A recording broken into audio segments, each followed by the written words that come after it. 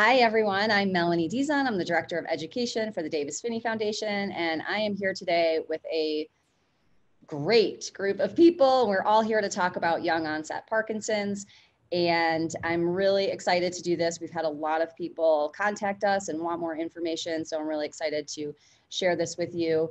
I'm going to have everybody introduce themselves and then talk about how they're connected to the Davis Phinney Foundation and sort of their experience with Parkinson's. Okay, so Amy, tell us a little bit about yourself. Hi, my name is Amy. I was diagnosed with Parkinson's about 5 years ago, coming up on my 5th-year anniversary. At the time, I was 48 and I was working full-time as a law professor in Philadelphia. And I also had a law firm on the side. And I was and still am married. And at the time I was diagnosed, my two daughters were in middle school. It's 5 years later, I'm still working full time. I still teach full time and I still have my law firm. And I have learned a lot of things about working well with PD, so I'm happy to share them. Excellent. Great. Thanks. Sydney. Oops. Sorry. No. Okay, there we go. Yep. Hi, I'm Cindy Donahue. I was diagnosed about 10 years ago. I've been symptomatic probably since I was about 42. I was diagnosed when I was 47.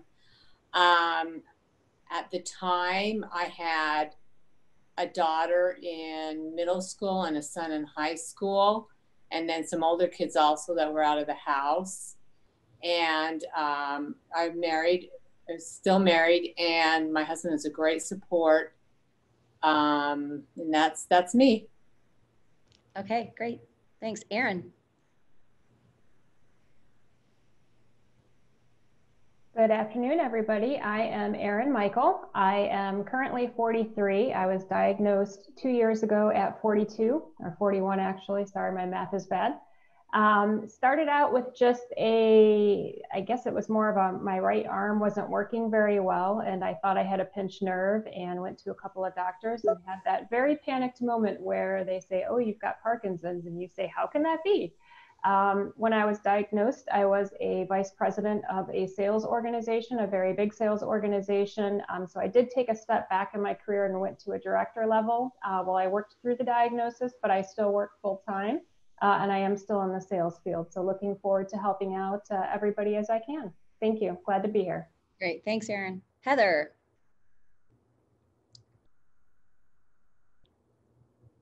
Hi, I'm Heather Kennedy. I write as Kathleen Kiddo. It's a nom de plume, and I like to do characters for Parkinson's. And I try to bring a little levity and joy, and I do consultations with people that are really struggling with the non-motor symptoms. And I write a lot because it's out of a sense of complete desperation and isolation. This disease is really rough. And the young onset just means that our needs are more immediate. And with women, I tend to focus on women's needs as well as the young onset. They seem like they're ever changing, like we're all playing whack-a-mole. And so I love to have discussions with other Parkies so that we can decide ways to live better. And that's exactly what Davis Phinney does. So this is my favorite organization. Don't tell the others. So thank you. Thank you for having me here. I'm delighted to participate. Thank you. Kat.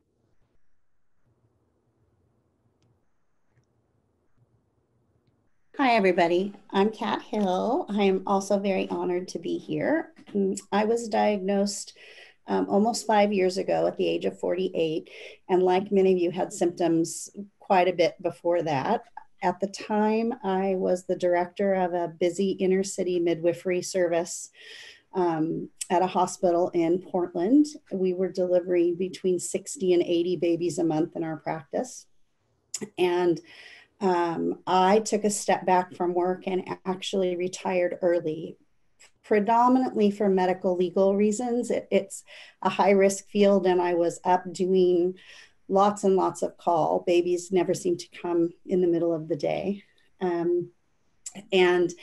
Since then, I've sort of redefined myself, and I do a lot of volunteer work.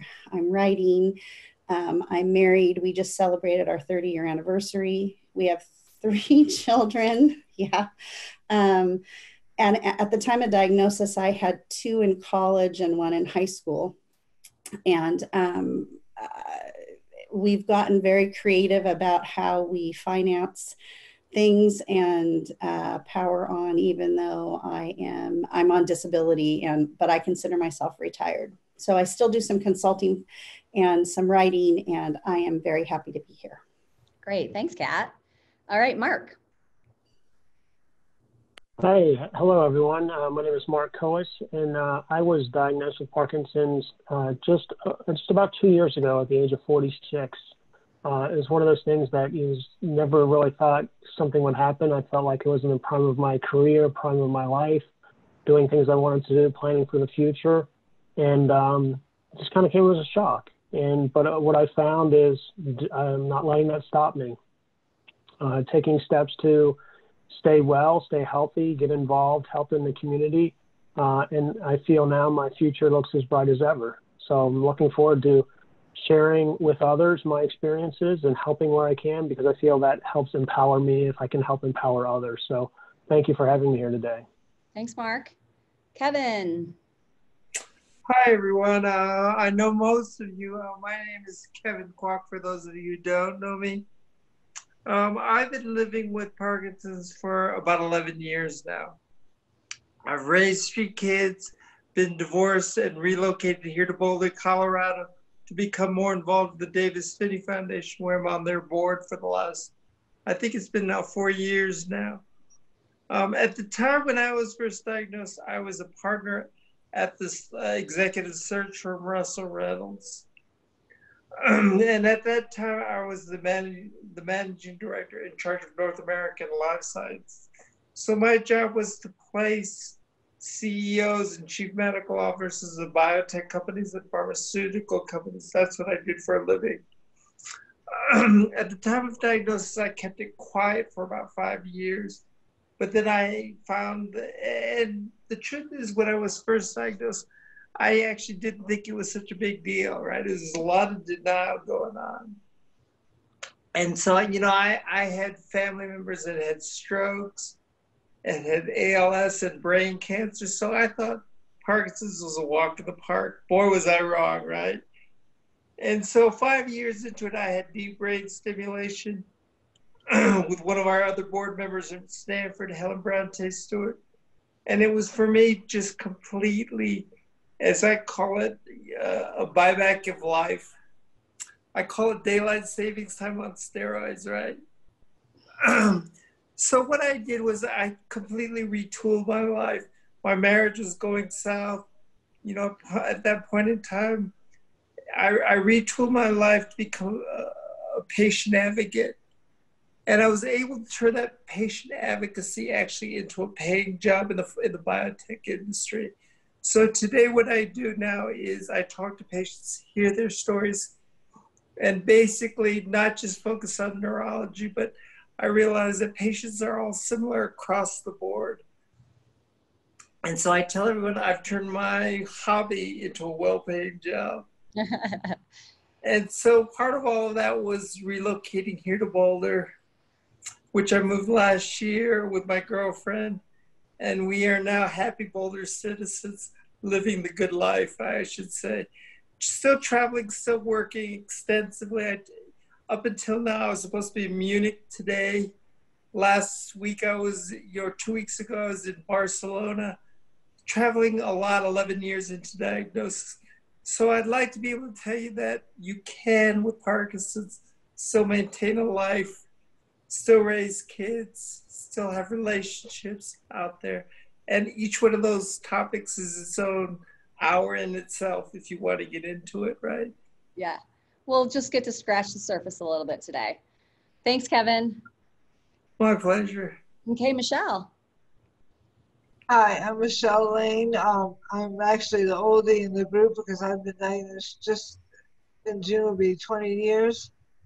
And when I was diagnosed, my children were 3, 6, and 9. Now they're 29, 25, and 22. So it's been a long journey, but very interesting along the way. I just try to help people as much as I can. And my saying is, don't say you can't, say you can with a little more guidance and patience. You can do anything you put your mind to. Yeah, thanks, Michelle. Okay, Brian.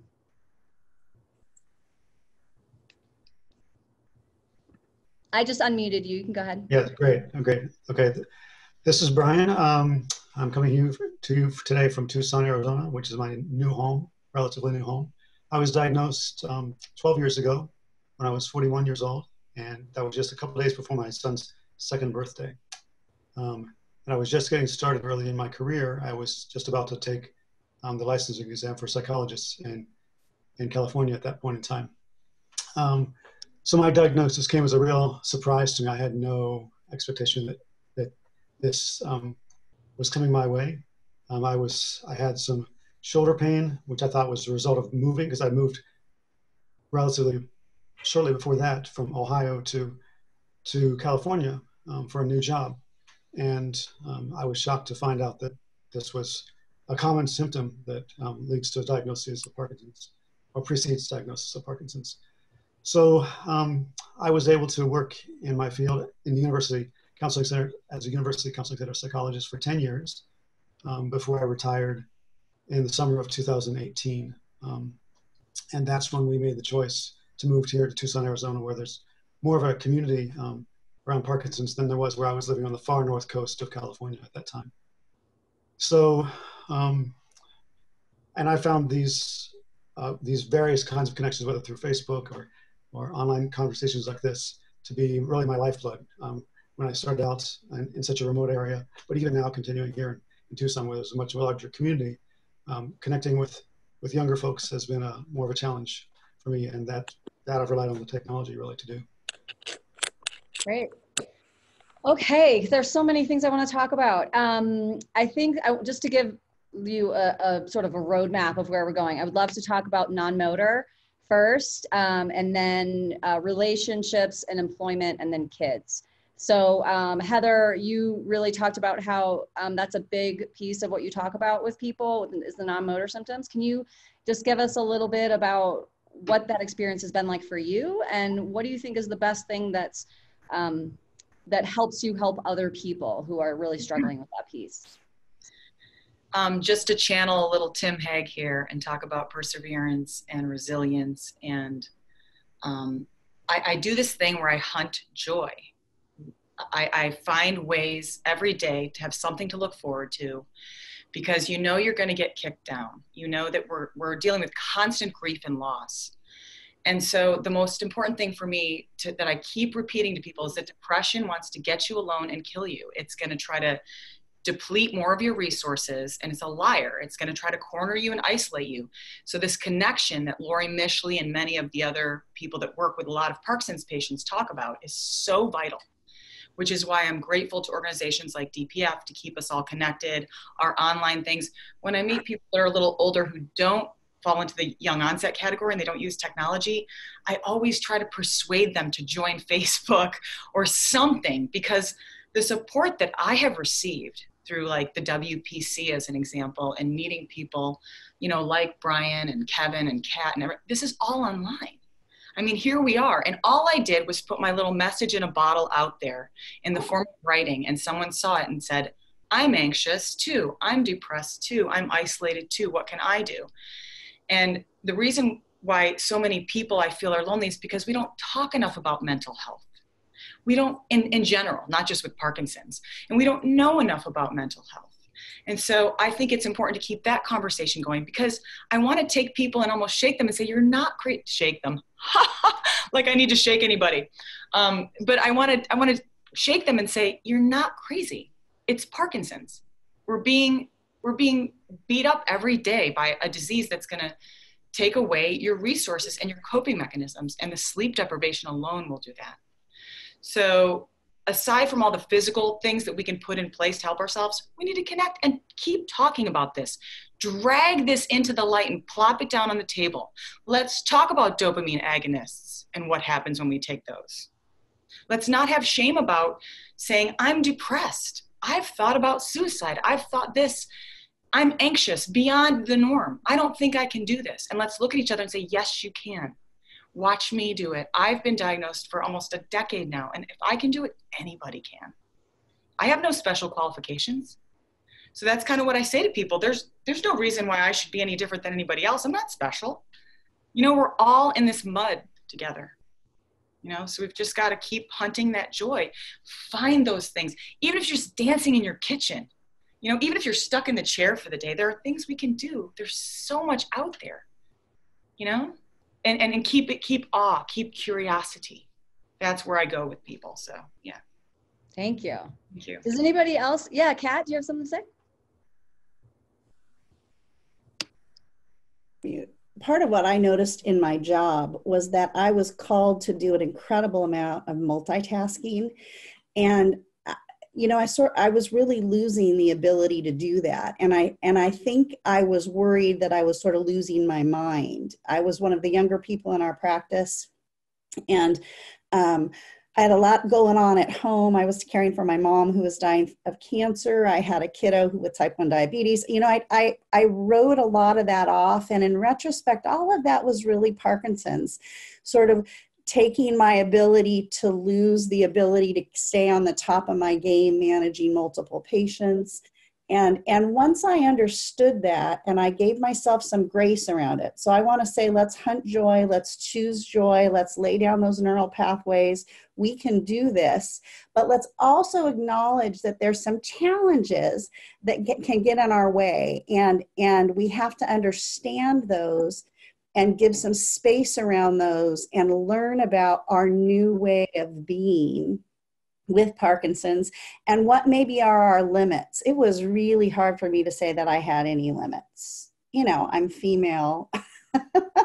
I'm the oldest of 3 kids. And so I think that honoring where people are and being able to say, you can get to the other side of this, but let's figure out what's going on and let's figure out what your new normal is. So I'm right there with you.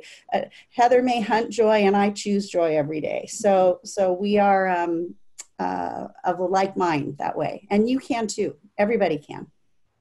So that's my 2 cents. Sydney. And then we'll go to Amy. Go ahead, Sydney.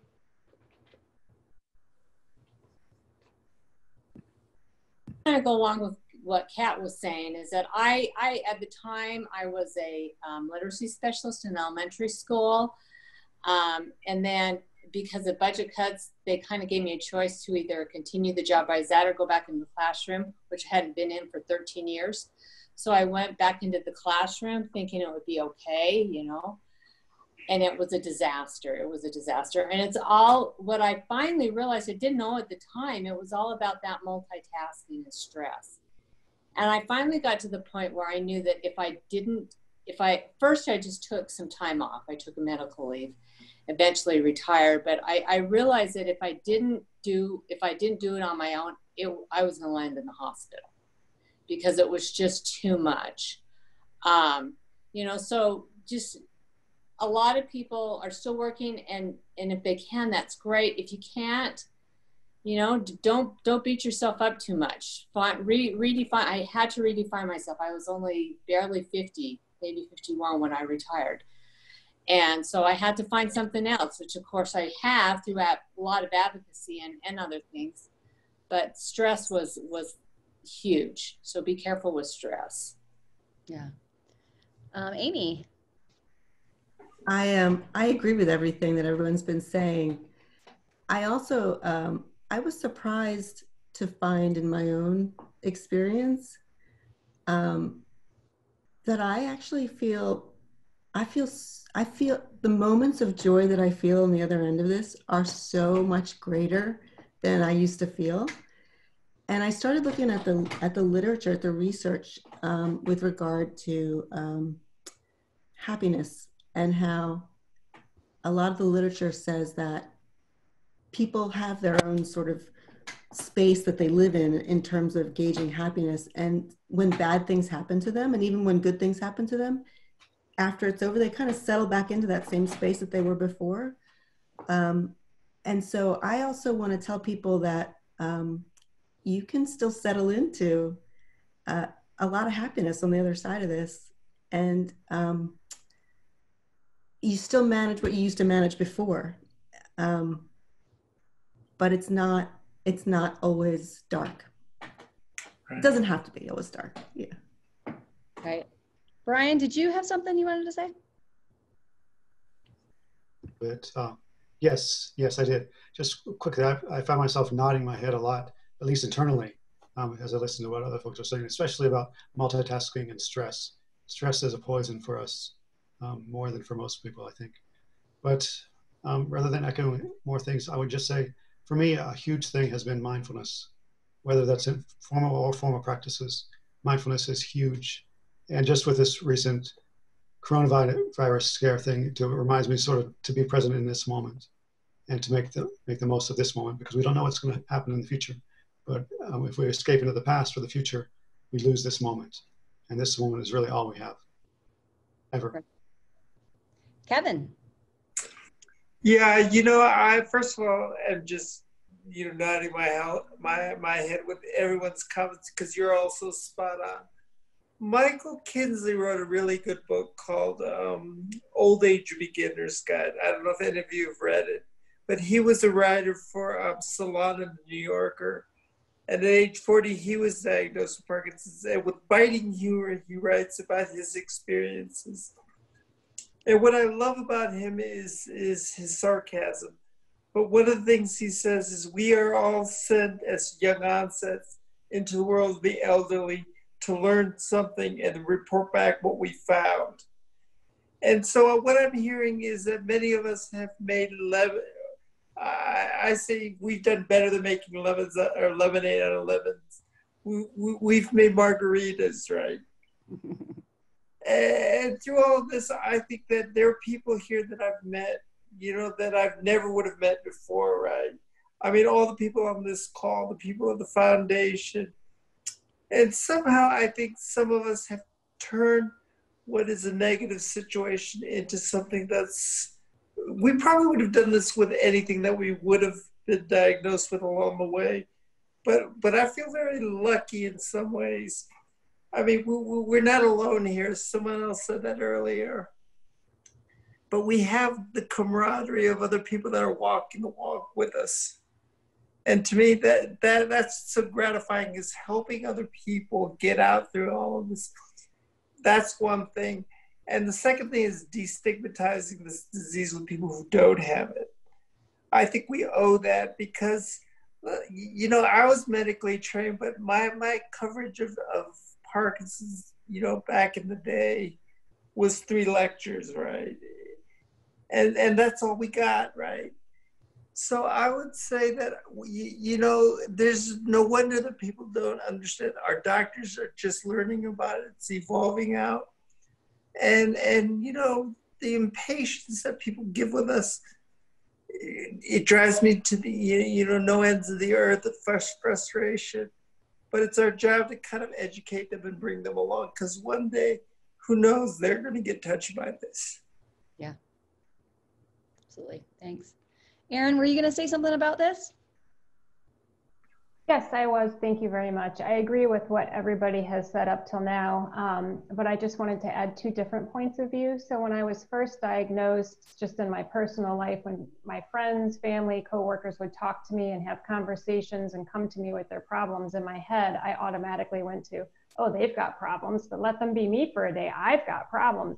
So for me, it was very critical to stop comparing myself to other people, because other people do have problems. Their problems are still important, and it's unhealthy to hold that in, and you have to let go of things that don't matter and aren't going to change anything. And then the second point I was going to make is, it's okay to not be happy all the time.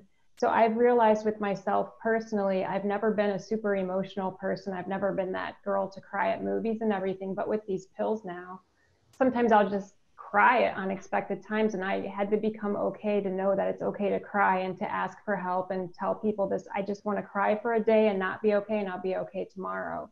So there is the flip side of that too. I think you do have to allow yourself to process the whole spectrum of emotions that you're going to go through on this, because it does change from day to day. But the bottom line is, it's a choice. Like everyone says, you have to choose to pick yourself up and move on. Yeah, and I think you made a really great point, is that you know, you have to educate, not only do we have to educate people about what Parkinson's is, how does it show up?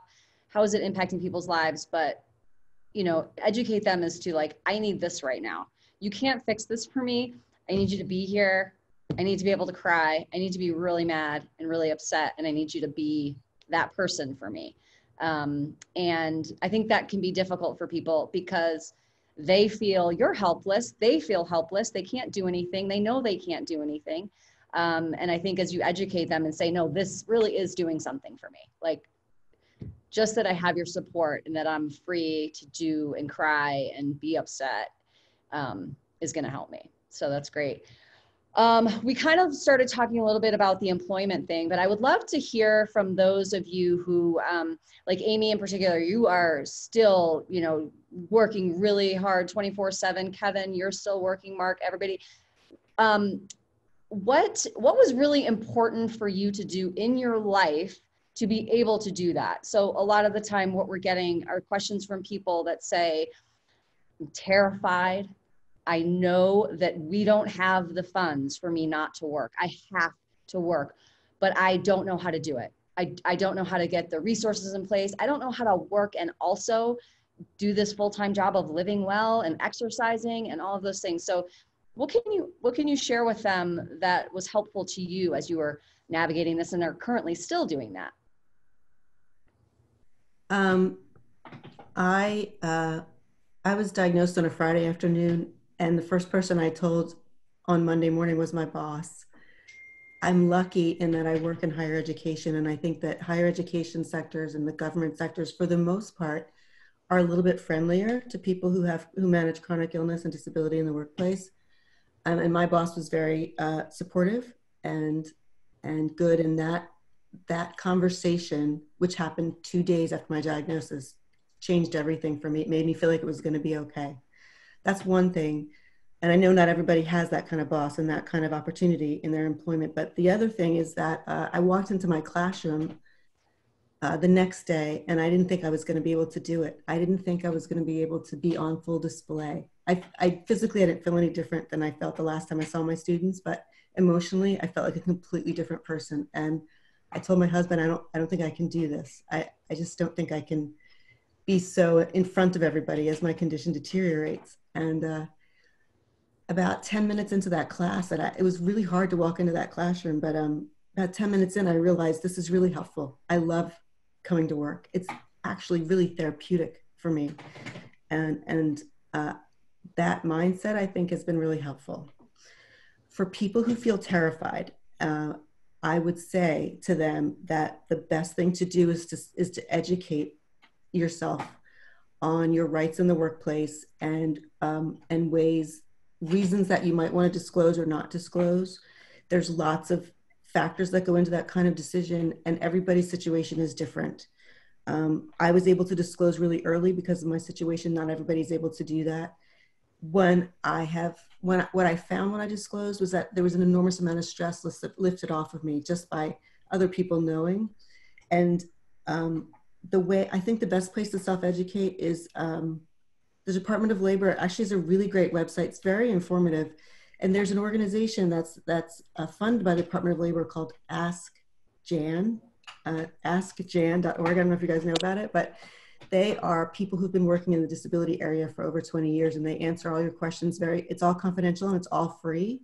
And they can really help you in deciding whether to disclose and what kind of things you can ask for and what kind of things that you shouldn't ask for. That's one thing. And then the second thing really quickly is just find other people who are on this journey ahead of you, which is what I did right away. Someone introduced me to somebody who was 10 years into their PD journey and in a similar situation as me. And I had lunch with that person, and I came home from that lunch and I told my husband, I'm going to be okay. This is going to be okay. I have a lot more to talk about that, but I'll turn it over. That's great. Kevin or Mark? Yeah, thank you. Amy, your journey sounds very similar to mine in some regards. When I was first diagnosed, I was hesitant to tell my work, and I went out and talked to a variety of different people, like, should I tell them? And I got a lot of conflicting information. You know, CEOs of other companies I was friends with said, don't tell them you have rights, you know, you don't want to disclose this. To individuals that said you really need to.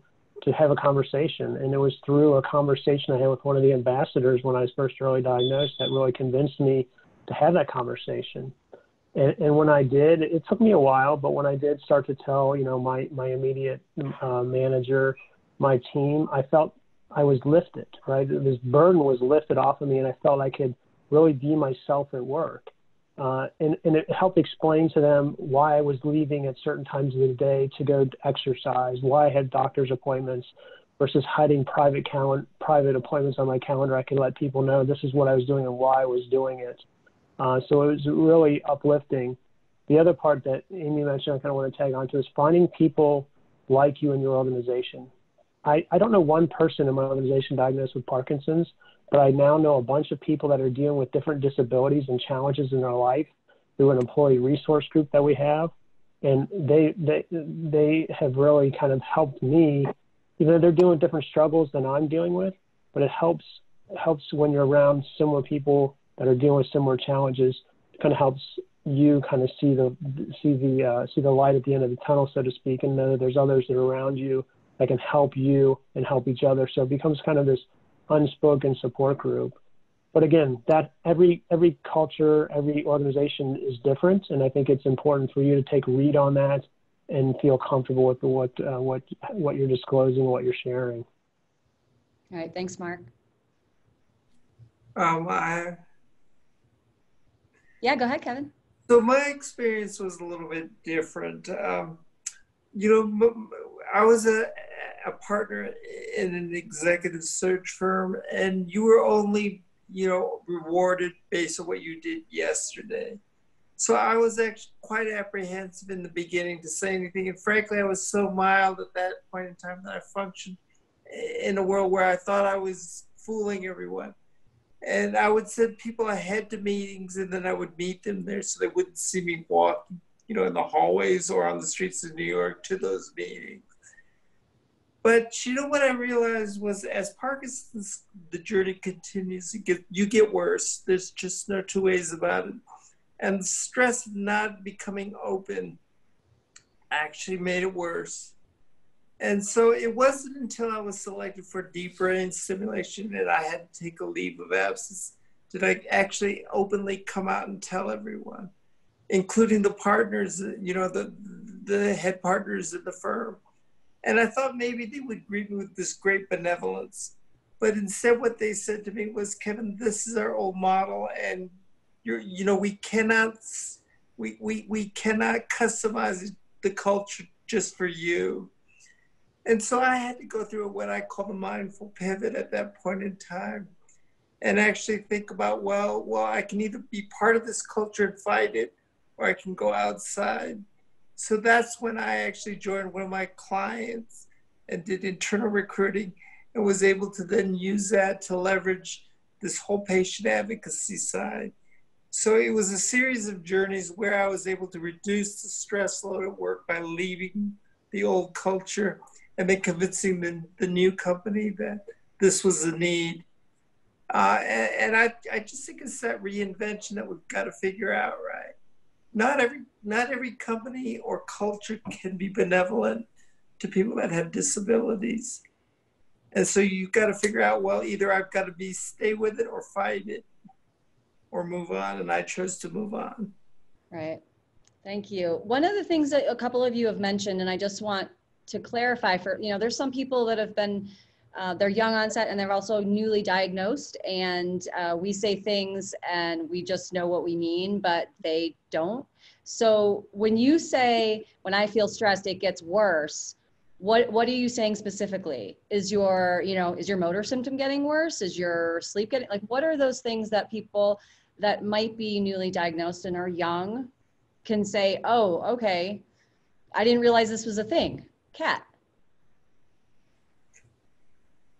What I will say is that I felt so rotten by the time I left work. I was incredibly sleep deprived and tremory and internal tremor and anxious. And I didn't know I could feel better until I slept for about 8 weeks on my couch and did virtually nothing.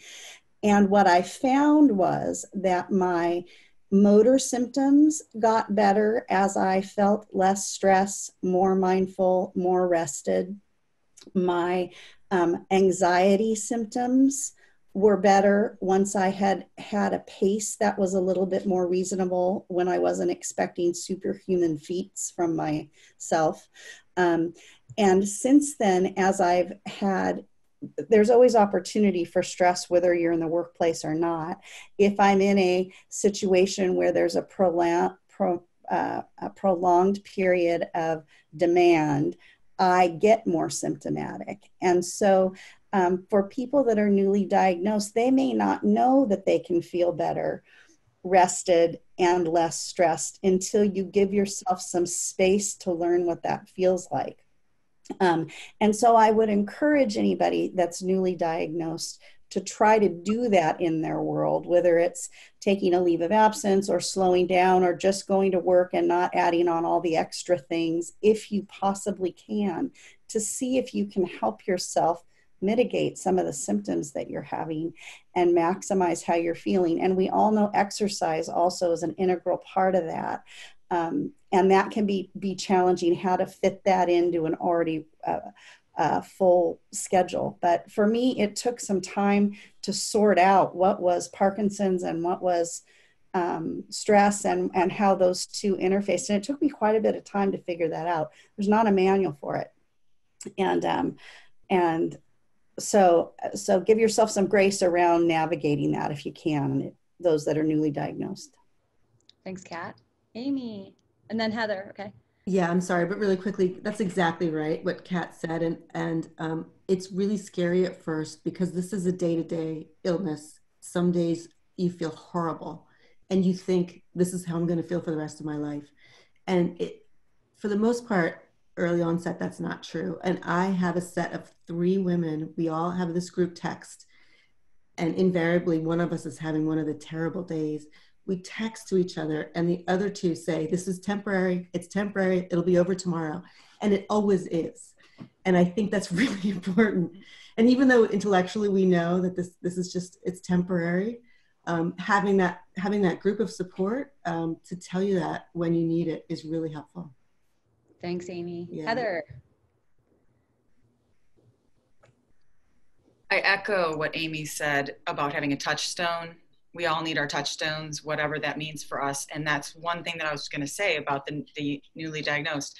But if I may just double back very quickly about work and workspace, aside from your basic needs being met, the money in the family and earning a living and having, a home, I think it's really, really, it's absolutely vital that you focus on the fact that you are needed in your position. You have a purpose. You can't worry so much about how you are perceived as I believe I have something to offer. And that supersedes any reputation or concern over my own demise or how I will be received by others, in particular the community that doesn't understand Parkinson's. It's a very complex condition. And just like Amy and many have echoed, and Kat, about having grace around coming as you are. We're going to be off sometimes, we're going to be on sometimes, and we're going to want to look up at the Gen Pop and say, oh, here's what's happening with me. I'm a Parky, You come to a place where it's less important that you communicate that than I have a purpose here. I want to push this purpose through. That is my goal. But also you asked about, you were talking about, Kat also mentioned, and I loved this, about slowing down and resting.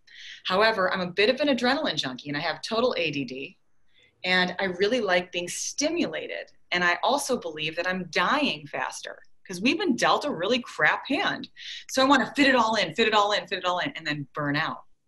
So as you get older and more mature with this Parkinson's, I hate to use those words like more mature with Parkinson's, whatever, you realize you absolutely have to find that balance for you, whatever that means for you. I like the idea of eating the frog first. It's a terrible expression, a French expression, but you take care of the stuff that's really difficult when you have the most energy and get it out of the way.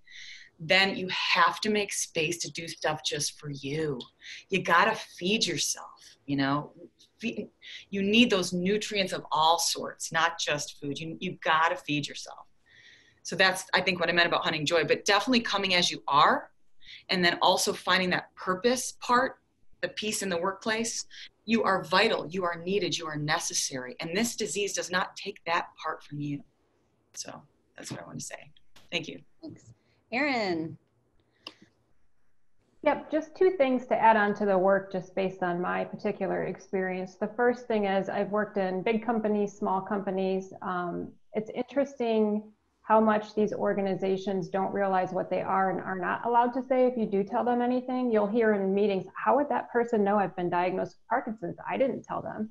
So you have to do a re-education as to, hey, that's not really how you should operate. There's confidentiality based on what I'm saying. So you have to be ready to take some of those items into your own hands and be able to confront situations to make sure everybody's following the guidelines that are your right as an American citizen or a citizen of other nations as well.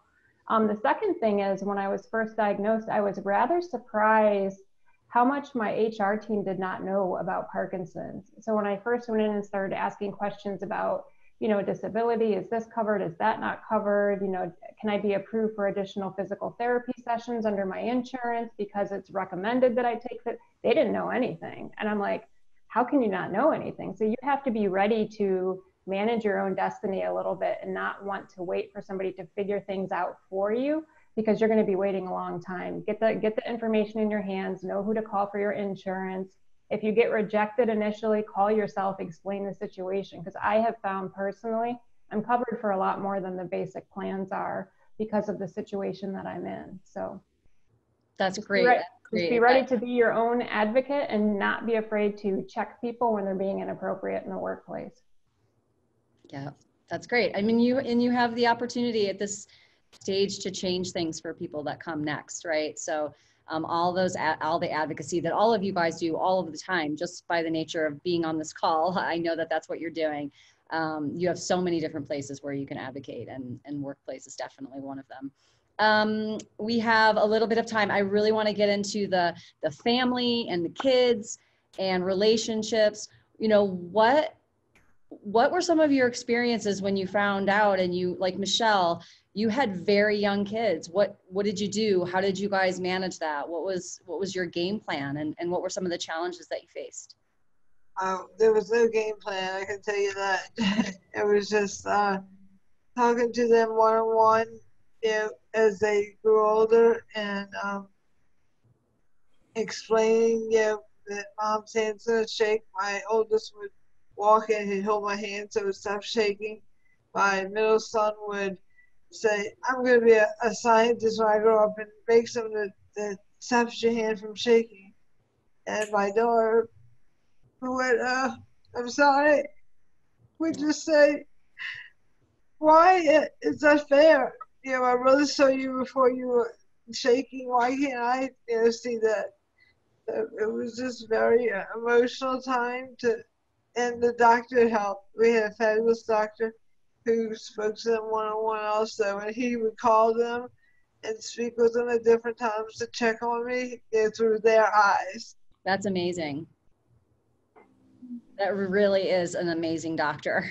Yes, he passed away October 13th, the day after our walk last year. Oh. Wow. Yeah, so you guys just kind of dealt with it as they were able to understand as they got older and could kind of understand what you could do and what you couldn't do. And then when dyskinesia, you know, was bad before DPS, you know, my middle son would want me to come to school because it was embarrassing. Oh, yeah. It's hard. That's hard for young kids, right? I mean, it's hard as an adult to get it and have to deal with it all. So as a young kid, just trying to understand doesn't make any sense. Right. And being 32 when I was first diagnosed, 28 when the symptoms came upon, it's just been here my whole life. Yeah. Kevin, were you gonna say something? Yeah, you know, I'm probably an example where the relationships didn't work out very well. And I have to hold myself responsible for that because, you know, the double-edged sword that we have of telling people we're doing all right, we're doing fine, we're out there exercising and doing things of what we think are superhuman strength, and we think of ourselves as superheroes. And so your family feels like you're okay, Dad, you know. And what happens is sometimes even my own ex-wife would say that you don't need a caregiver, you're totally fine at this stage. And so that's the double-edged sword of telling everyone you're doing fine when in fact, some days you have good days and bad days. And playing poker face to them, you know, I think is a real problem for some of us. Yeah. I'm Heather? curious if others have that same issue. The most painful and devastating part of this disease is how I've affected others. And specifically in times when I haven't managed this disease well. And before I knew about the depression aspect, and it's hard to be around someone who's depressed a lot. It's not our fault. You know, there's no shame in any of this, but I've made some disasters and my kids have really suffered. My daughter didn't know if I could get her to school. So I had to put my daughter in an Uber, you know, and that's really painful to admit our disabilities before the medications kicked in the mornings or whenever. And to know that that will be increasing and have to make amends for that. And I'm constantly apologizing to my kids. It's so painful. I really relate to what Michelle said and everybody said. And, you know, we all have people that relied on us and our relationships. It affects everyone. It just wipes us out. So the best we can do for the world, for the people around us, for those we love, is to really take care of ourselves. Yeah, I agree. Mark? You know, I was just relating to what Kevin was saying. I think, you know, for a lot of us, we are, you know, the rocks of our family at times, or were, right? So for that to change, you have to rely on others, and sometimes that's difficult. So I think I think a lot of people say it's just important to be honest with yourself, be honest with your family. So as you work through these things, you know, they understand what you're going through. You're not, Kevin used the word poker face is perfect, right? We try to put on this facade that everything's okay and we got it under control. But if we don't allow ourselves to open up and have the conversations with our family members, with our doctors, with our friends, with our coworkers, they don't know what we're going through. So it's for me, it's very difficult at times, you know, to open up to my family, to my daughter who's 15, to share with her what's going on. It can be difficult, but we need to give them the opportunity to kind of have that two-way dialogue with us. Yeah. Anyone else want to share anything about their family and relationships and some of their experiences? Yeah, I would. This is Brian. So as I said earlier, my son was not quite 2 years old when I was diagnosed. So he's never known me really without Parkinson's. I mean, who knows how long I had Parkinson's before I was diagnosed, too, for that matter. So, but as long as he's been aware, I've been aware that I have Parkinson's. And I would just echo well, not just, but I would really want to underline what Mark is saying about the difficulty of being frank and open about some of these things. But that's so essential. No one can meet us where we are. No one can help us. We can't help anyone else if we're not open and honest about these things. And that doesn't mean you broadcast it to everybody in every circumstance.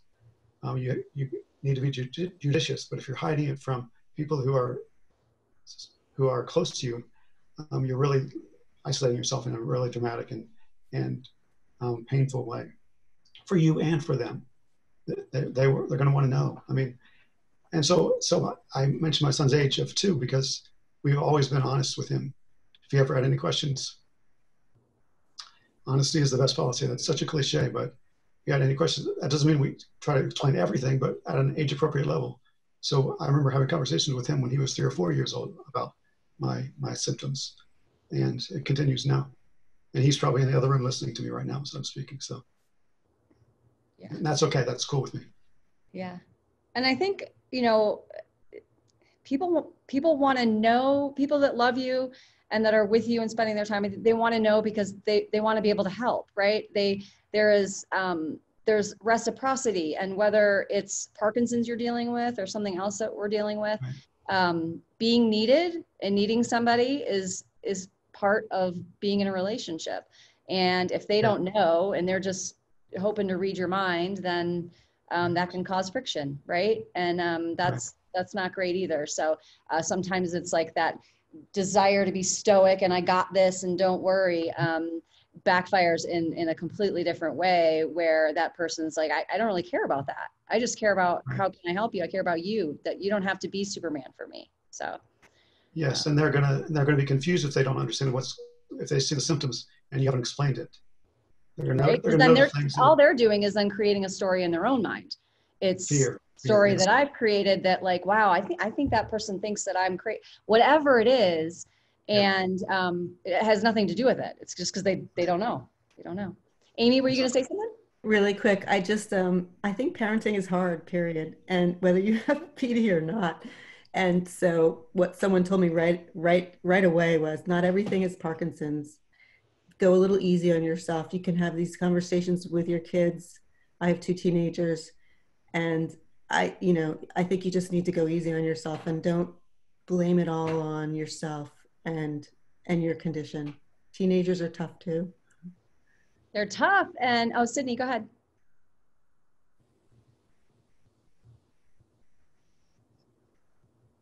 I got you. You're unmuted. We can't hear you. Unmute. There we go. There we go. Sorry.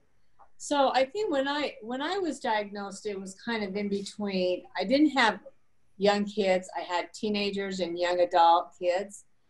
And so my kids had seen me be, for lack of a better term, a regular mom or a normal mom or whatever you want to call it. And before there was any real information about those dopamine agonists, I was on dopamine agonists and I was kind of crazy. And so, my kids had this normal mom and then this crazy mom. And afterwards I realized I feel like I'm going back all the time trying to apologize for that. And, so it's just tricky because whether your kids are little or, like me, they were kind of transitioning or maybe they're older, you're going to have different challenges in each of those stages. But again, it is kind of hard. It's like Kevin says, a double-edged sword. You just don't know what's too much, what's not enough. I find myself struggling with that all the time. So. Right. Great. Well, this hour went by crazy fast. I wish we had so much more time to talk about it, but I do want to do one more thing. I want to go around the circle, the grid, and I'm going to ask one question. I just want you to give me a 1-word, 2-word answer at most. What is the most important thing you do every day to live well with Parkinson's? And tomorrow you might have a different answer, but what is the first answer that comes into your head today? And it's kind of like your favorite thing and also, a little word of wisdom for some of the people who are watching. So, all right, Sydney, what's the number 1 thing you do? Exercise, and I think like Kathleen said, or Heather, sorry, find joy. Find joy. Great. Erin? I'd say exercise as well and just remaining hopeful. Great. Mark? Continue the theme of exercise and optimism. Kat? It's easy for me. Choose joy. I have it tattooed on my wrist. Yeah. Love it. If I forget, it's right there. Heather? Hope you're muted. There you go. Still muted. Still muted. If I could talk to my old self and myself that was newly diagnosed, I would say stay curious and stay in awe. Just look outside all the time. Great. Yeah. Michelle? Volunteering and expressing to others to stay positive, do not look into the future, enjoy each day as it comes. Excellent. Brian?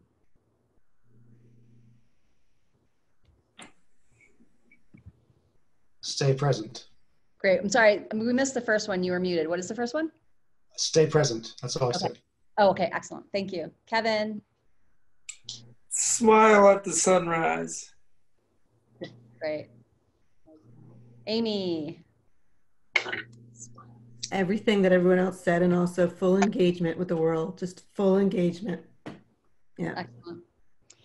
Great. Thank you all so much. I can't wait to share this with our community. It's going to be super great. And I really want to do a lot more of these for people with young onset. So hopefully we can meet again very soon. Thank you, Mel. Thank you. Thanks. Thank you. Thanks, everyone. Thank you.